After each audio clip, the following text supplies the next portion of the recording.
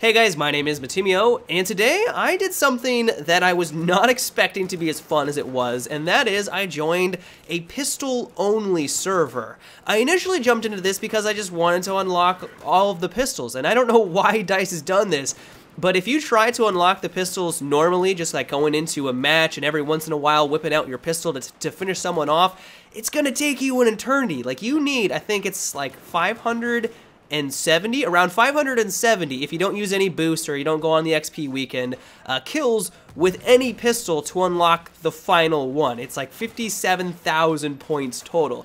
And that is an insane amount of points. And so if you try to do it normally, going into a server or just trying to go against people that use assault rifles, you're going to have a bad time. And so I jumped into this server not really expecting much, but after playing a couple of rounds, I was having an absolute blast. I was using my trusty MP443. A lot of you guys know that this was one of my favorite weapons back in Battlefield 3, and I was just dominating people. I don't know if I was just lucky at the moment. I don't know if people just aren't accustomed to using pistols, but I was just going on some incredible kill streaks where I was killing like 3 to 4 people with one magazine, and I struggled doing that with the normal assault rifles that have 30 rounds, and doing that with only 18 rounds in a magazine, you feel like a badass, and it really just is awesome. One thing I kind of forgot about is that DICE has actually flushed out the customization options for these pistols. There's now different laser sights, you can use just different optics, different barrel attachments, and while I would say that a lot of it doesn't really enhance the weapons all that much, I actually tried out the heavy barrel and I didn't really like it,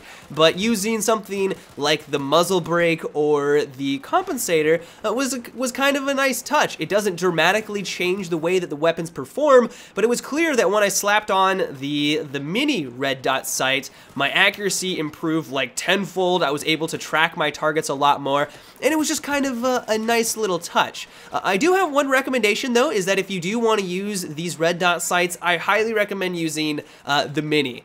I don't know about you guys, but the other two just don't work out for me. I feel like it obscures too much of your vision, and while one bad aspect of the mini is that the top section of it does kind of obscure a little bit more of your view than I would have kind of liked, just the fact that it's very clear, and as long as you kind of keep the enemy in your crosshairs, it's very easy to track. So if you haven't tried it out, I highly recommend it. But other than that, I just kind of wanted to make this quick little video. I'm currently sick, if you can't tell from my voice. I have not been able to sleep for like the past 2 days.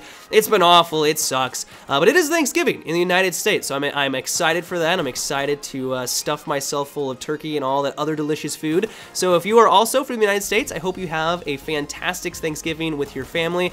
And then for everyone else, I just hope you have a wonderful day. But yeah, guys, until tomorrow, have a good one and take it easy.